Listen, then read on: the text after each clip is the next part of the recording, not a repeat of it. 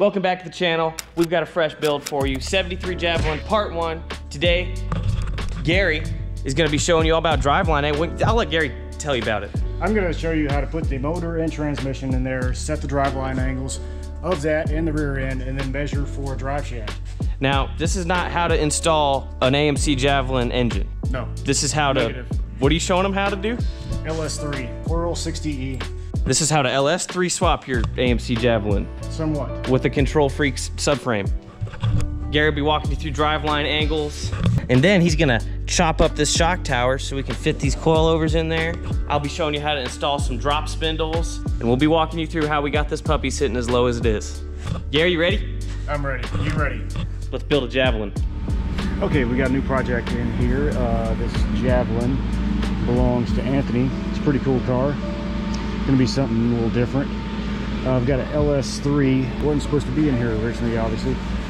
So it came to us with the motor mounts kind of sat in place. Everything's been mocked up. It fits super tight, just barely enough to get a belt in there. So basically I've just got to make sure everything is where it's supposed to be before it gets welded in place. A lot of times you don't have the engine just sat in there centered. On some vehicles it's offset to one side. With this case it's set 1/4 inch this way. So the biggest thing is measuring a point, usually the center of the crank, water pump, whatnot. I did the same thing for the engine and transmission. Both of them are 1/4 inch over, just so all the driveline angles are right. A really important thing is to have this guy on. That means the car is level. That's number one. Whenever you're setting all this stuff up, you want the frame and the car level. So then we'll set the driveline to 3 degrees down. With this, it was wanting to go 2 degrees down, so I had to put some shims in. I've got some plates. Okay, I'm back. I got the plates in, got them installed, painted, and then there it is. Can you see it? 3 degrees. You thought I was lying to you. Hey, you want to be on TV? Yeah. All right, so I've got the motor mounts in, got them welded, got them painted, all that good stuff. Back over here, up under the car, and I'll show you how to set up slip yoke and get it ready for drive shaft measurements. So you want it bottomed out all the way in there. You pull it out 3/4 of an inch. And then you measure center line of the slip yoke to center line of the rear end yoke. You always want to have this on the ground so it simulates how the car will be set up while driving. Okay, so our total measurement out from there is 1 3/8. That's where this was 5/8 from there. So we're gonna go back there and measure the size of the U-joint for the rear end. This comes out to 1.188. Measure out through there, 3.6. So that ends up being a 1350 U-joint. If you want the drive shaft builder to be your friend, you refer to them as 1310, 1330, 1350. Most common with the higher horsepower applications are 1350. You just want to make sure that you got the right U-joint. It will cause problems if you don't. They'll be mad at you. So let me get somebody to help me out from underneath this car, and we'll measure it out and show you how to do it. Hey, Logie Bear. Well, I'm just down here with my pal Gary. Yeah, all the way down there. Center to center. That's what your center is. It's just a half moon. Yeah, half moon. Half moon. So let me see that. Meow. Okay, if you look at the center line of that, that is 51 3/8. So that's what we're gonna go with, 51 3/8. All right. We'll take this slip yoke, Boink. out to drive shaft Dave, give him that measurement, come back with the drive shaft. If you don't. Okay, before I forget, I need to show you that I set up the rear end. It's basically the 2 down. That's what we want for this application. I ended up having to adjust the bars. They are adjustable. Just loosen this guy up and it'll move the rear end around, and that will move the rear end back, forwards, rotate it, do all that stuff. All right, the next thing that we're gonna do, we're gonna try to get this thing lower, because look at all that. It's a good bit of distance. We don't want that. We're gonna take the coilovers out, lower it down, see what it looks like.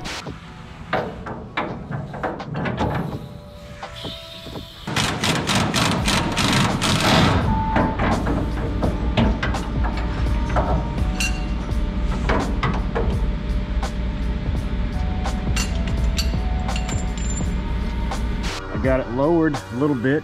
It's a little better. Took the coilovers out. You got the lower control arm somewhat parallel. It'll be a little bit higher than this. So in the rear, I'll end up relocating those coilovers. In just a second, I'm gonna mock this guy up, see what it looks like in there. Be a huge improvement to this. So in the meantime, I'm about to pull this motor back out, because I noticed whenever I was in here, there's a few little repairs that are not going to work, and it's had body work done to it. So I got to pull the motor back out, strip this down, repair it correctly, and then I'll be cutting these out. It does not need the shock tower anymore. It's got this control freak suspension that eliminates the shock tower and the need for it. It's got all that going on. So, all right.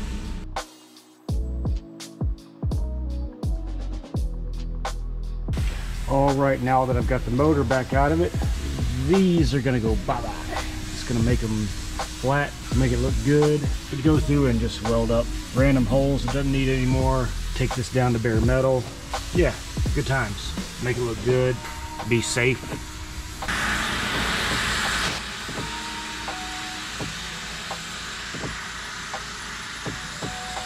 So, cleaned this thing up.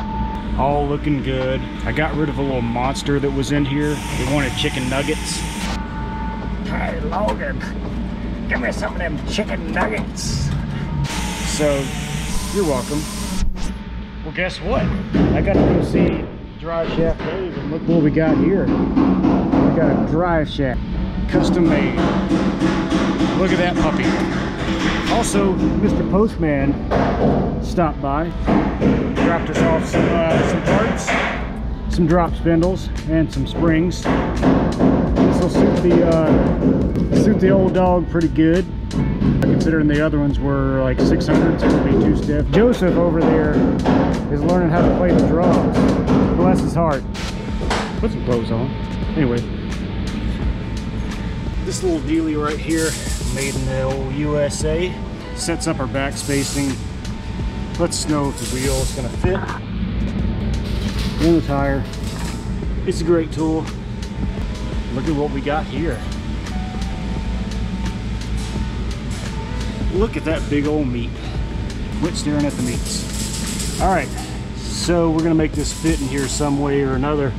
We're going to end up narrowing the rear end and then tubbing it out a little bit more. It's going to need some traction, but this just in, come along with me. We just got these in. Look at this. Look how wide that is. Pretty nice. Comes with a shower cap. Very cool. All right, guys. We are back on the old Javelin here, and I've been tasked with replacing our spindles. These spindles look pretty nice. They just aren't going to do the trick. We need some drop spindles to drop this puppy low. So you just watched me unbox some drop spindles by Willwood, and now we're going to go through the drop spindle and hub installation procedure for some Willwood drop spindles when you're using a Willwood hub setup. I got her, folks. I got her off. Here she comes. Oh, jeez. Ready? Here we go. Whatcha?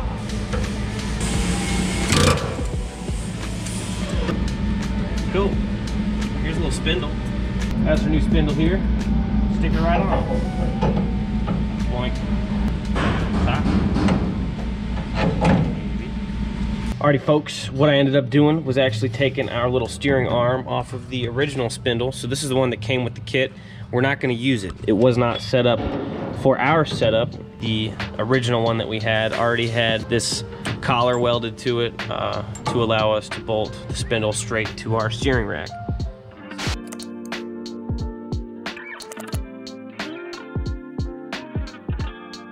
That's gonna wrap it up for this week's Javelin episode.